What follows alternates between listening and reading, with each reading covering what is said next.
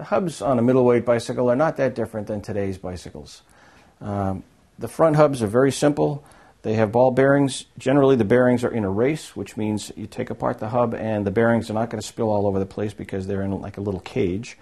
They generally will not have any kind of oil servicing port on the front hubs. And on the rear hubs, you don't generally find an oil servicing port either. On this bike, it happens to have a Comet rear hub. It's a single-speed coaster. This does have the rear oil port, which is a little unique of bikes of this era.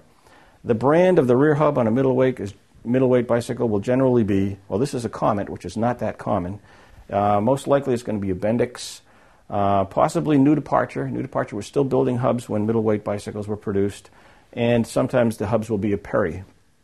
This bicycle has, as I said, it's a single speed, it has a coaster brake, and in a moment we'll go into details about how coaster brakes work. 36 holes in the front, 36 holes in the hub on the front and in the rear, standard for cycles of this era.